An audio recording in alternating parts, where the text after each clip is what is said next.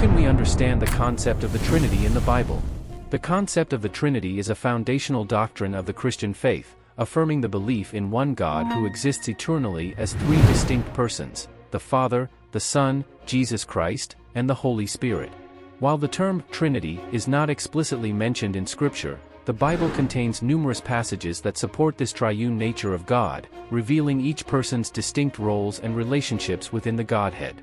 The Trinity is best understood as a divine mystery that transcends human comprehension, yet it is revealed progressively throughout Scripture, particularly in passages such as the baptism of Jesus, where all three persons are present, the Great Commission, where believers are baptized in the name of the Father, Son, and Holy Spirit, and the apostolic benedictions, which invoke the grace of all three persons.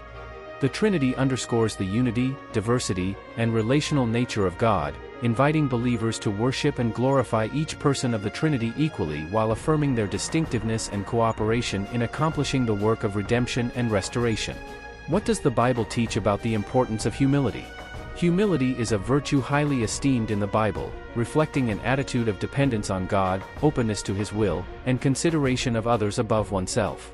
Scripture repeatedly emphasizes the importance of humility in various contexts, contrasting it with pride and arrogance, which lead to destruction and judgment. Humility involves recognizing our own limitations, weaknesses, and need for God's grace, as well as valuing others' perspectives, feelings, and contributions. Jesus exemplified humility in His earthly life, willingly submitting to the Father's will, serving others selflessly, and humbling Himself even to the point of death on the cross.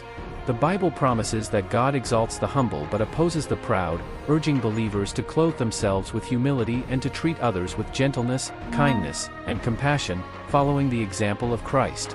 How does the Bible instruct us to handle wealth and prosperity?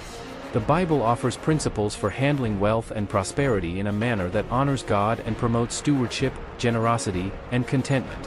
While wealth itself is not inherently sinful, Scripture warns against the dangers of greed, materialism, and the love of money, which can lead to spiritual bondage and moral corruption. Believers are encouraged to view their possessions as gifts from God entrusted to their care, recognizing their role as stewards and not owners of their resources.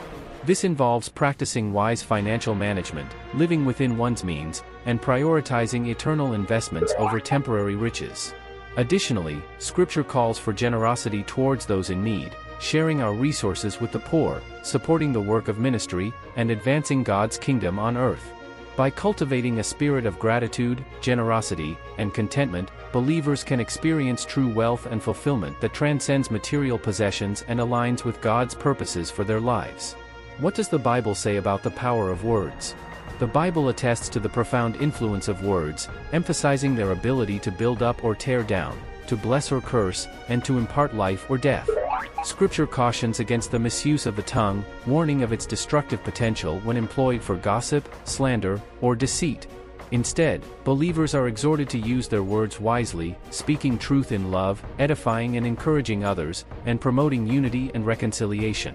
Jesus taught that out of the abundance of the heart, the mouth speaks, highlighting the intimate connection between words and the condition of one's heart.